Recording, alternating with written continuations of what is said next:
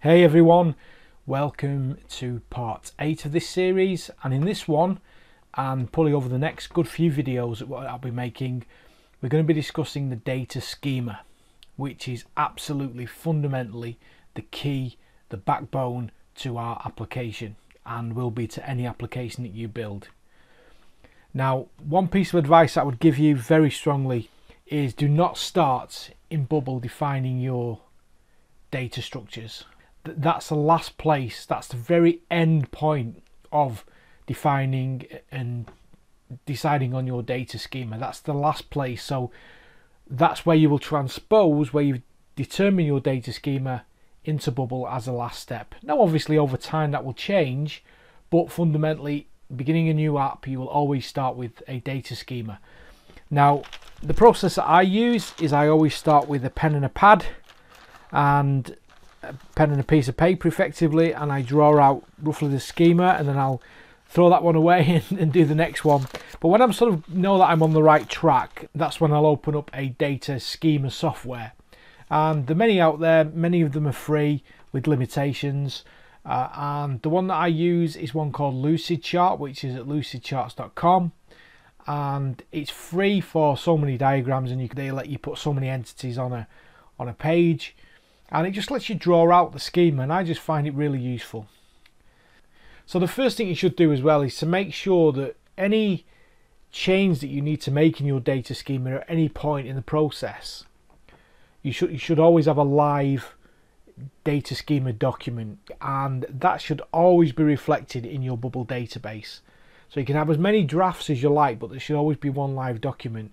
And when you need to add a field or add a new type or table or option set to your data schema, is to add it into the schema first and then add it into your Bubble application.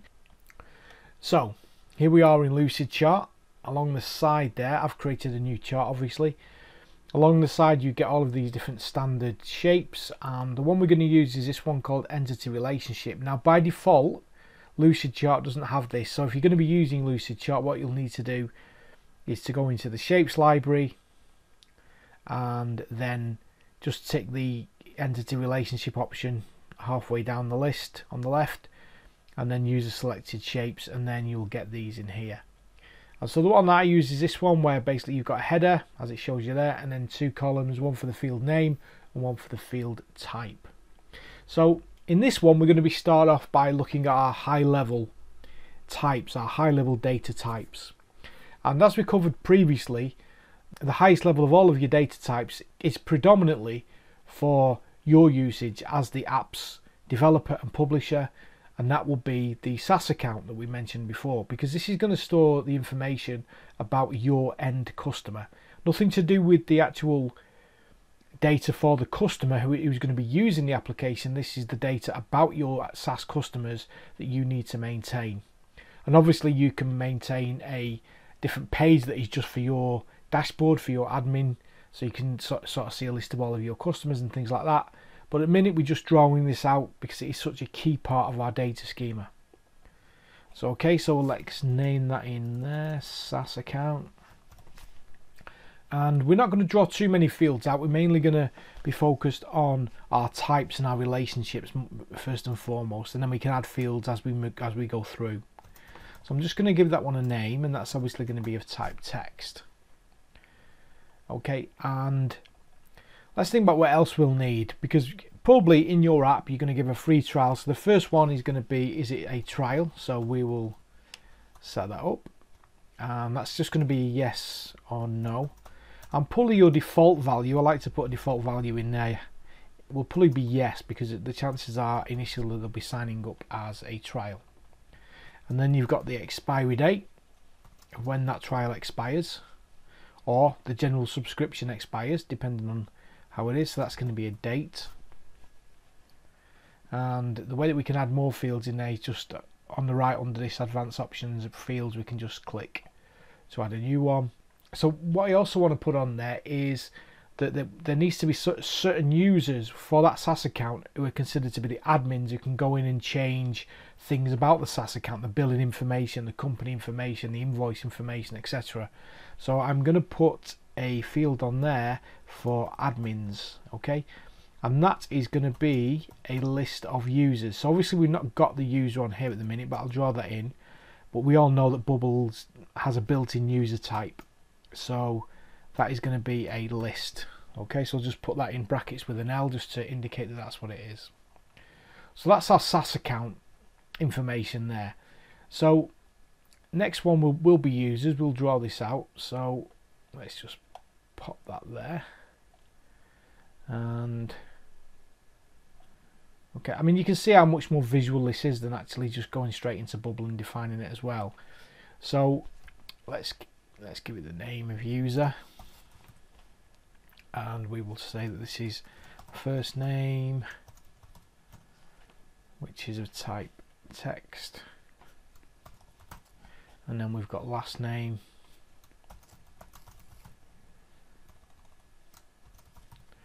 and that's type text. Okay, and then we've got email, which is a built-in field, so that's already there for us. We don't need to add that, and obviously somewhere in there's a password, but Bubble never lets us see that, so we don't need to add that in there. And across all of these tables, as we discussed previously, there is a unique ID field that never gets really shown to us other than when we're looking at the apps data. You never see it as part of the schema, but we all know that it is there. Okay, so we've got that one there. Now what we need to do, as we explained previously, is each user has to be assigned to a SaaS account at the point of which the user account is created, whether that's the first user who creates everything or whether it's another user who the original user has invited to be in there. So what's happened there? That should be email, shouldn't it? I don't know what's happened there. So okay, so this one is going to be a SaaS account, and that is going to be of type SaaS account.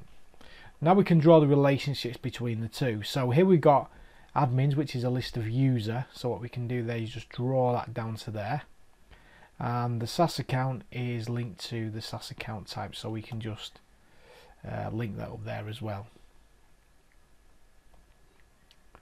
Okay, so we can start to draw out the relationships, see them visually on the page, which we can't really do with that in standard Bubble. Okay, so let's just go back to the SaaS account. Let's say in our app that we fully intend to have different levels, different plans for our application. There's like a starter plan and then all the way up to advanced. And let's say we could have 3 plans. You know, it's up to you however you want to do it, but let's say we've got 3. So what we can do, we can leverage option sets for that. So what I'm going to do over here, I'm not going to draw that one in, I'm just going to draw one of these in here, and I'm just going to call that again underscore, and I'm just going to call that SaaS plan. And I'm just going to give it the option names. We all know, as I covered previously, is that the actual name of an option is stored in the display attribute. So we're not going to cover at the minute additional attributes. Let's just focus on the different options that we can have in this particular one. So let's say that we just have one as a starter, standard, and a premium plan. Okay, and then what we can do in our SaaS account is we can add another field in there, and we can say that this is the SaaS plan that they're on, and that is linked to the SaaS plan option set. Okay, what I tend to do, just to make it really obvious it's linked to an option set, is I tend to put it in italics there, even though the underscore gives it away a little bit. And the same, I tend to sort of put the header in that as well, just in italics, just so it's obvious, even though it looks different on there.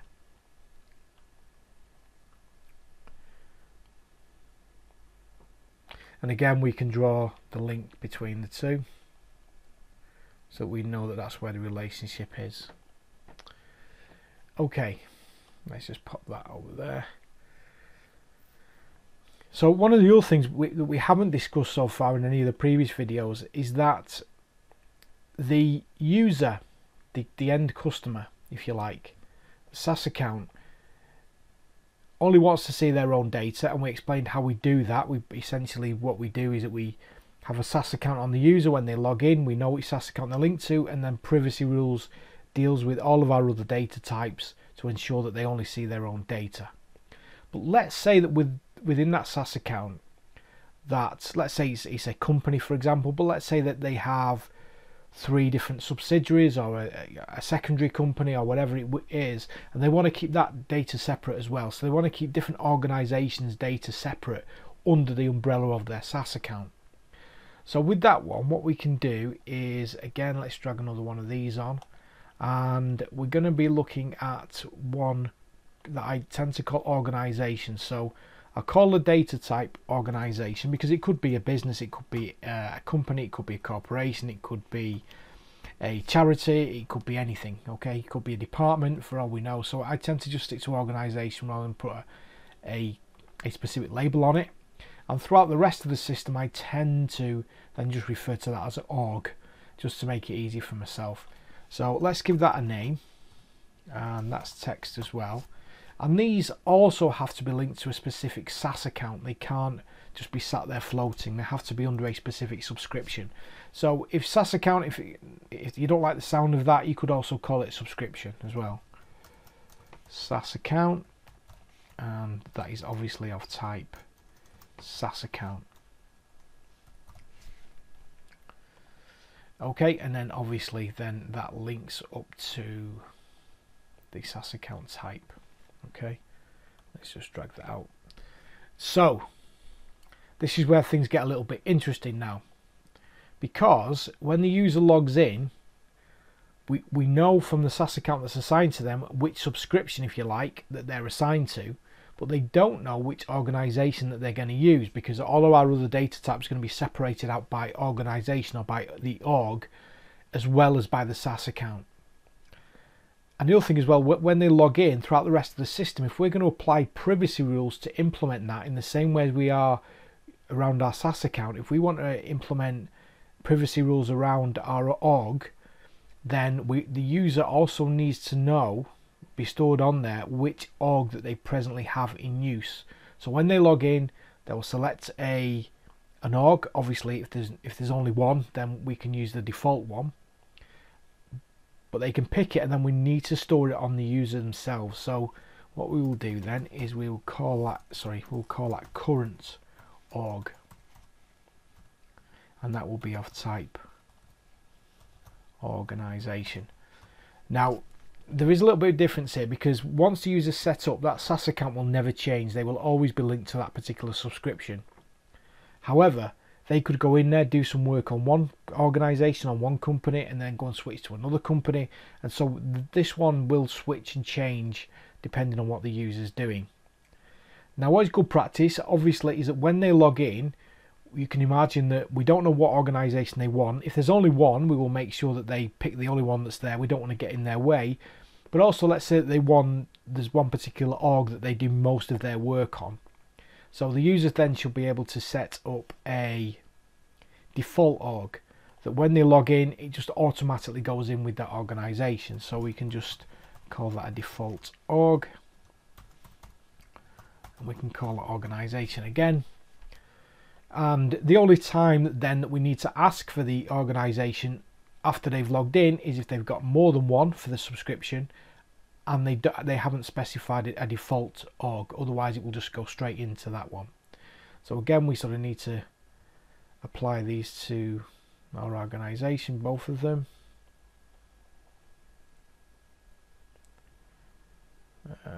Okay, we'll do that, and we'll pull that out there. Okay, so I hope that you can sort of get a picture of what it is that we're actually doing. So if you imagine then, if we look at privacy rules, how that's going to work is that when it comes to the org, we only need to see the orgs, if you like, I should say organizations, that actually are assigned to this specific subscription.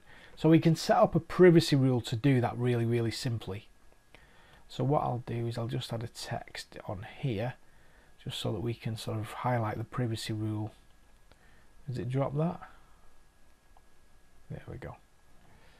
Okay, let's just drag that out there. So what I can do then is to say let's let's just align that to the left, and we will then say that the privacy rule is equal to, again we can just call it SaaS rule. And then what we can do is very similar to what we explained in the previous video about privacy rules, is we can simply then just say that this organization SaaS account is the current users. Let me drag this out a little bit more.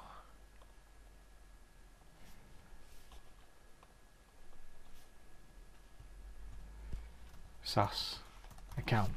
So we would apply a privacy rule on the organization table, the organization type, so that it only be visible if it's the same, if it's the SaaS account that's assigned to it is the same as what the current user is logged in, the SaaS account. Remember, everything is pivoting around this. All our privacy rules are pivoting around this. So when the user logs in, that SaaS account gets picked up, and our privacy rules pick that up and make sure no other users' data, no other subscriptions data, no other end customers' data is shown.